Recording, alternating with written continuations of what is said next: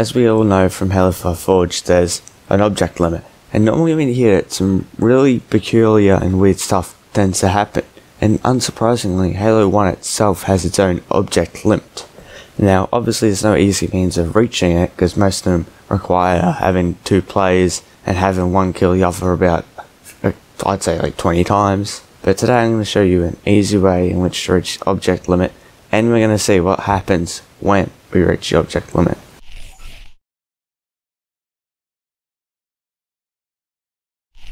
Now, for those wanting to replicate what I do in this video, all you gotta do is look in the description and there'll be a link to something called dev cheats.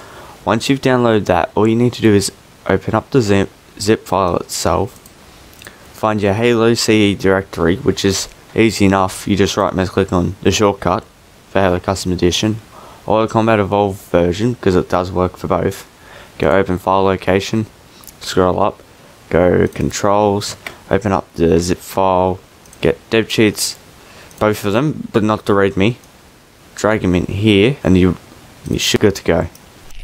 Now all you gotta do to actually spawn a bunch of these, click home to enable the hotkeys, and then you just gotta click home to respawn. Now as a little tip, whatever direction or keys you're pressing, when you click respawn, they'll constantly be pressing. So if I shoot, that one will constantly shoot. If I jump for this one, it should constantly be jumping.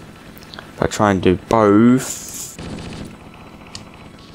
I can do both. It should be able to run. Doesn't allow me to move and jump at the same time very easily, except for let me do it sideways. Nope, killed one. Now just as a little observant, we go camera budget 1. Should have this, and if it shows me the max object limit, which is 256, or at least the rendered, which is the amount of I can see within or rendering.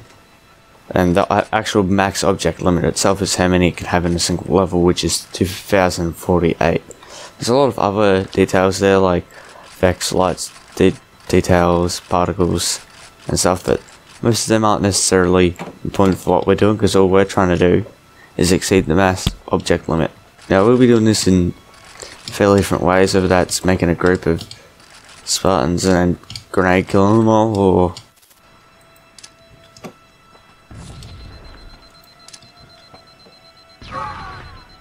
okay, we hit 100%. Let's start adding some more of these. Now if I go debug camera, save and then load. Now when you hit the actual limit, which is 512, this is when things start to actually stop rendering, which is what I'm trying to target for, but it turns out to be a lot harder than I suspected. And obviously the problem with this is trying to get the actual limit is that, as you can see, things start to stop loading, or at least aren't in view, and they will start to fuzz out. Now I've never had memory of doing this and doing it where I didn't need to put the camera up here, but obviously due to this being pretty dodgy on the game's engine, the game tends to crash a lot and just doesn't allow me to spawn them at a certain point. So that's how to do it. If you can actually do it without needing to chuck a camera up here, do send me a video of it, because I would be interested to get some other footage of it where you're actually down there in the live pod and you're able to see all this happen. But anyway, that's it for today. I hope you enjoyed this pretty wacky video, and I hope to see you again all soon.